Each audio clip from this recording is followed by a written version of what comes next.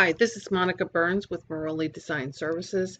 This video is a quick tutorial and explanation about books to read and about pretty links and universal links in general. So let's get started here. This is the dashboard for Books to Read. Books to Read is a free service that Draft Digital offers authors. It is not There's no charge, at least currently there's no charge. You do not have to publish with Draft to Digital in order to use this service.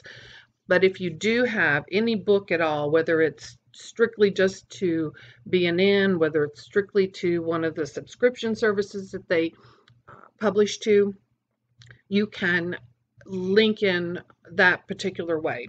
So when you have a book that's published, you can create a link, and the way to do that is you click here, and I'm going to create a new link just for the heck of it.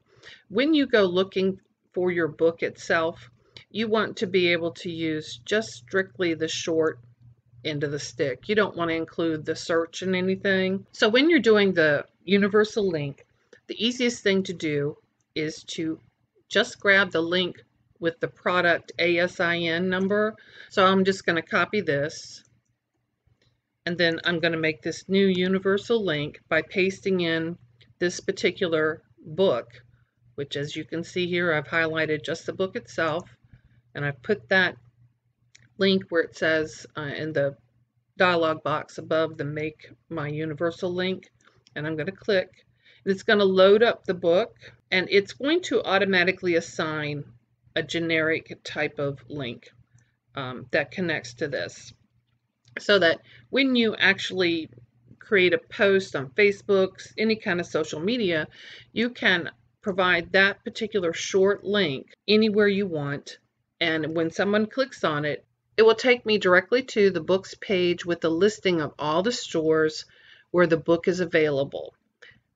The true beauty of using Books2Read.com is that if a reader lives in Germany, when they click any of these vendors, this link is automatically going to place them on the Amazon Germany site on this book's page.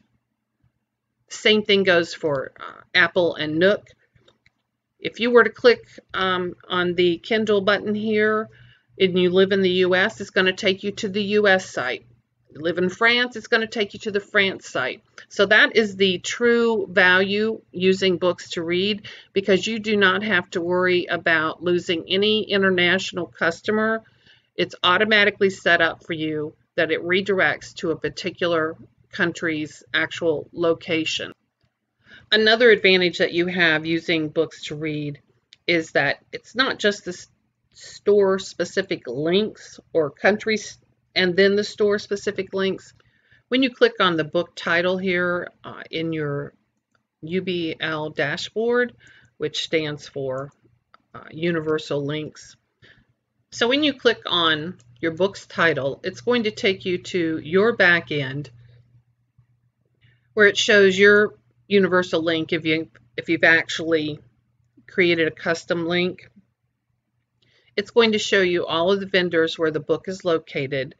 You can actually provide the link itself if it's not showing up, or you can just do a rescan for links and they automatically go through across the internet and populate wherever they find the book is available for sale.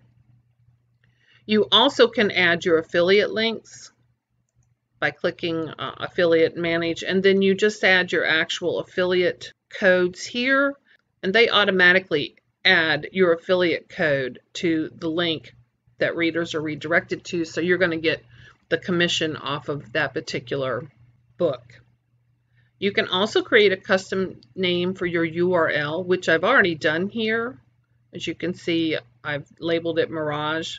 I use acronyms for my book whenever possible. So for instance, I have a couple of different series. This particular book belongs in the Reckless Rockwood series, and it's book 3. So I came up with a acronym that I was able to get a custom link for. It does a search when you ask for a particular link. and give you an example. If I wanted to rename this link to RRS3, it's going to check for availability, and then it's going to tell you the name's already in use. So you're going to have to try something different if it's a series. Now, I could always do one for book 1 in the Reckless Rockwood series, and it's going to tell me, hey, it looks like it's available. Do you want to save it or do you want to cancel? So while they provide a generic universal link, you can make it customized so that when you are working on a social media post, all you have to remember is the acronym for the particular series or the particular book. So that is really all there is to it when it comes to universal links within Books2Read. The really beautiful thing is that readers are going to be redirected to their specific store. It's also going to direct them to the store where they live. In other words, Amazon will take a US reader to the US site. A German reader would be redirected to the German Amazon site. This saves you from having to try and find links for other different countries, and it also helps not missing an international sale.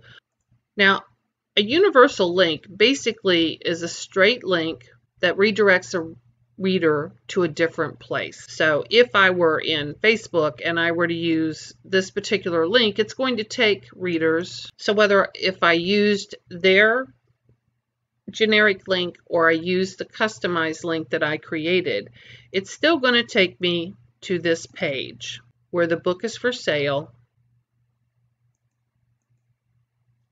with all of the vendors where it's available. But what if Books2Read decided to start charging for this free service? Depending on how much it is, you might say, yes, great, I'm willing to pay that because it's very convenient. But what if it's really kind of overpriced and you would prefer not to do that? You can create your own universal link using another type of service. People use tinyURL, they use Bitly.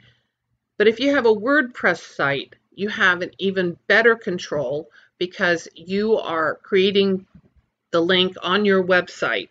For WordPress, Pretty Links is a plugin that you can add to your website. They have a free version and a pro version.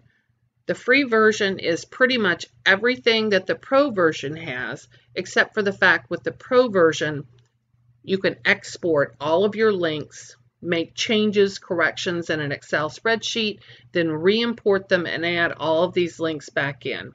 As you can see, I've got 228 items here. So if I wanted to go looking for a particular link, I've got to wait on my website speed. I can do a actual search. So when I do RRS5, it pulls up this particular book in the series. But the real value here is that when you are uploading a new book or you're changing your back matter in all of your books, if you add that particular link into your back matter, it's going to redirect the reader to wherever the target link sends them. So currently, right now, this is for a BookBub. I want to send them to my website because of the fact that the book's not been published yet. But when it is published, I want to be able to send the reader to the BookBub website.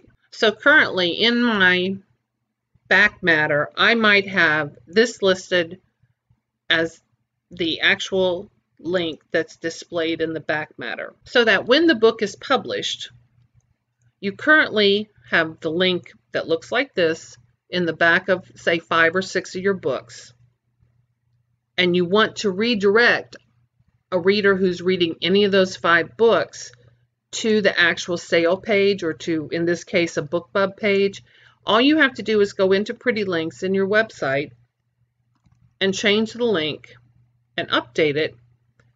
And anywhere this link is used, whether it's a post that you put on social media that rotates automatically through on a regular basis, or whether it's any book, the link is in any book, it's going to take them to the BookBub site here versus where you were originally redirecting the link to. which was monicaburns.com. No matter what the link is for the target to send the reader to, the final destination for the reader to land on, this link is never going to change wherever it is that you've put it.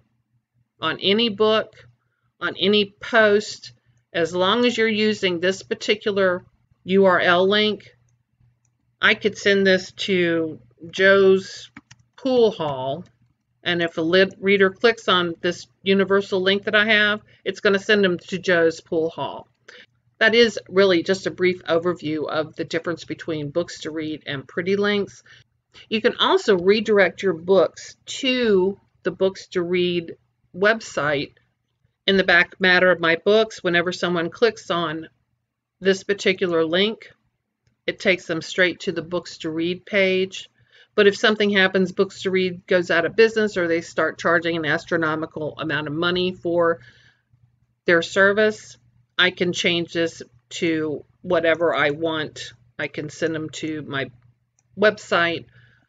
I can change it so that they go straight to the book page on a specific vendor.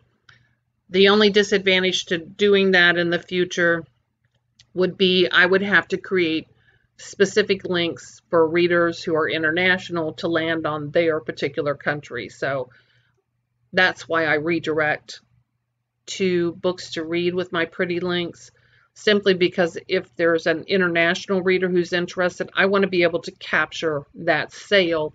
I hope this video has been helpful. If you have any questions, leave a comment or contact me directly at marolidesignservices@gmail.com, or visit my website, which is marolidesignservices.com, and use the contact form there. I'm happy to answer any of your questions. I hope this video has been helpful for you and has given you a little bit better understanding of a universal link and how you can use it to your advantage in your books or in your social media posts. Thanks for watching.